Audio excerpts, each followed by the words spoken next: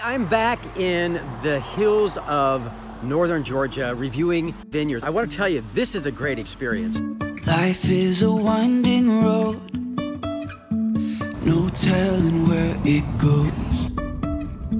Driving through days and nights, won't stop for traffic lights. And I really wanna know, Morning, I am in Georgia, staying in Talking Rock. And as you see from behind me, I'm staying in an old cabin on this family's property. This property is called Kaluna. If you would, like and subscribe this show. I'll be doing more of these, and I hope you enjoy new vineyards that I've gone to in northern Georgia. Part of the joy of these wine trips is traveling through the mountains of northern Georgia. My first vineyard is about an hour and a half from Atlanta and nestled in the hills of Jasper, Georgia.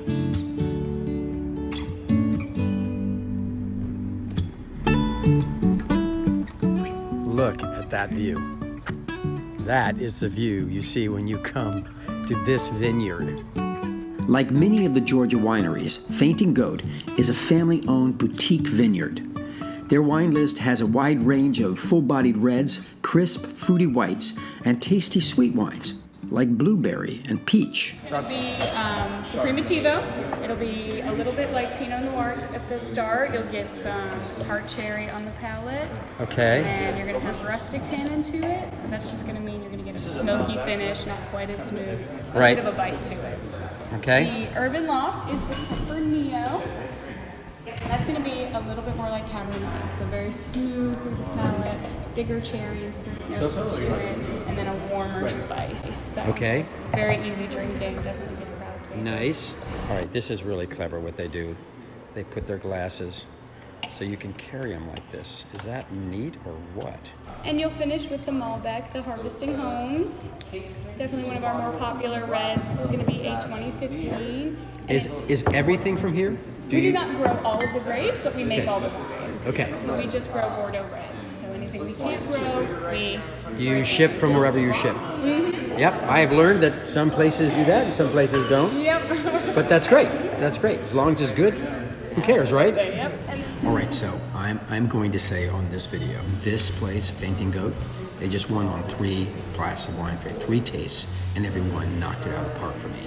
I really enjoyed them. So if you're a red wine drinker, good choice. The view here, ridiculous. This is the place you want to come to and sit and have a big old glass of wine, which I'm going to do next, I think, and sit out there and look at that view. There is a bottom level where you can sit in the grass and have a picnic, and on weekends enjoy the musicians that are playing.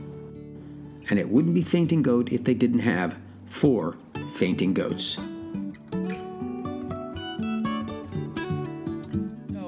The greatest part of the experience of going out and having wine here in Georgia is not just the tastings, but the people you meet. It is great. That's Michael and Janice Galigio.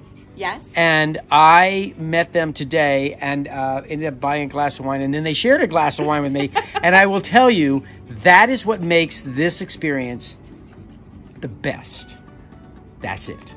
So, yeah, do that.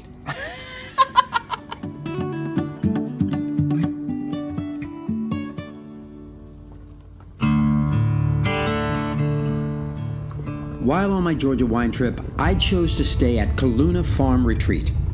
Nestled in the creek hollers and the bottomlands of the Blue Ridge foothills, this farm has 4 unique rentals to stay in. I chose the off-grid cabin at $85 a night. This is one of the cool things about coming up to Georgia, and you can be doing it for anything. This great little retreat they have here, and this retreat a lot of people use, like the guy that I talked to down here, he's a mountain biker, and he's here with his family. He's staying in one of the other little places they have here. I'm staying in the oldest one. They're not sure how old it is. They have had 7 generations that own this property, and so this is this great old cabin they have here, which is really cool. Let me show it to you. See that? Look at that. Beautiful cabin. And I just want to take you through it so you can see what I've experienced the past couple nights here, and I really have enjoyed it. And of course, it has a nice porch you can sit on, and there's actually electricity on the porch, which I just noticed today. And there is a light here that you can use to turn on above us, a light for the porch. The door has a lock on it, and this is the interior, which is really, really neat, as you can see. And they have a little, some necessities you might need, a little refrigerator and so forth, a place you can sit and eat, and also, you know, when it's the wintertime, they have a stove for heating the place.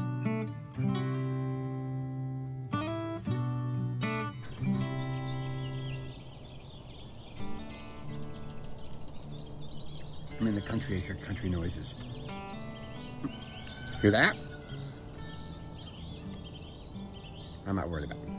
You can see the cabin right here. And this cabin has no bathroom. So if you want to pee, you can go in this yard over here, or you can walk down the hill, and there is a bathroom down there. They have an outside bathroom that it's inside, but it's, you know, you can walk down and go to that bathroom. But get this, add-on in the back. That works. They're building a small kitchen and a bathroom, so it's going to have that. So anyway, so they added a second floor of this little place so that you could have a bed in here and not be all stuck in one room. Really comfortable bedroom. They have an oscillating fan up here, and I slept very comfortably. So that's what you have. If you really, really like going and doing something special and interesting, there's a lot of places down here you can stay. This particular spot is just a little family, it's a family farm, and they have a variety of places on this farm. This is the only one that does not have running water and a bathroom. However, that, like I said, they're working on that, so they're gonna have that here too. And you're close to everything. So you're really close to several of the vineyards that I've gone to are right in this general vicinity. So worth it if you're to do that. And I just wanted you to see it so you could know there's some really cool things to do if you're down here and going to vineyards or whatever else you really like to do. This is a great little place to go to. All right.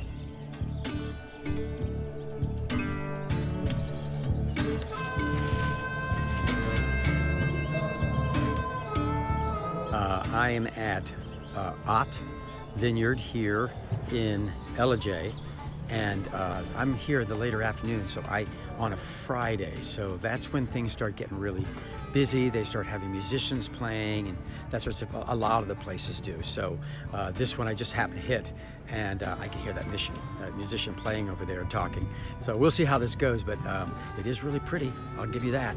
And I'm looking really forward to getting in and trying their wines.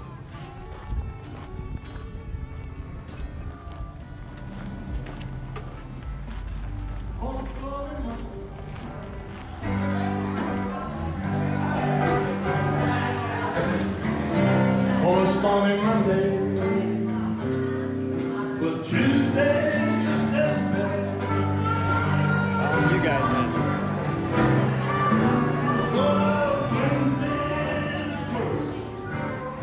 This one is a petite Syrah. This one's called Rapture. Look at that gorgeous color. Rapture.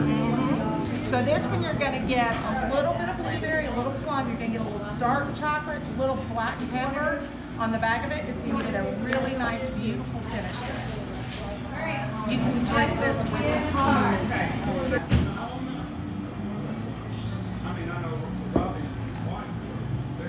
This is nice and smooth. Smooth. You're going to get Got a fuller flavor. Now we're getting in my palate. So now we are going to Intrigue. So this is our Bordeaux blend, so Merlot, Cabernet Franc, and Petit Verdot. Island on the nose, a little plum, and then you're going to get a little sage on the back end. We're going to taste it. Okay. Probably like some rosé. Okay. It smells good. Got a nice nose on it. Okay, so that's the one I like. That's the one I really like. This is the one that I want to buy a glass of. I'm going to buy a glass of this. So, hey, look at this. Look at that behind me. Is that gorgeous or what? I would say this was a success. Of my trip, this is certainly one of the ones I thoroughly enjoyed. The experience is excellent because they got this thing nailed. You know, great kind of bluesy music going on out there. They have a great place to sit. People really are enjoying themselves. They've got a food truck, small food truck out there. They've got some a variety of wines, white, reds, even some of those fruit wines that they have here in Tennessee and Georgia. This is Georgia, of course. And they have all of that going on, and a beautiful, beautiful view, as you can see. And you can do what I like to do, and it is walk through the vines. Anyway, big success. I loved it. This is where I like being. I love the Georgia mountains. All right, until the next time, cheers. Life is a winding road, no telling where it goes. Driving through days and nights, won't stop for traffic lights.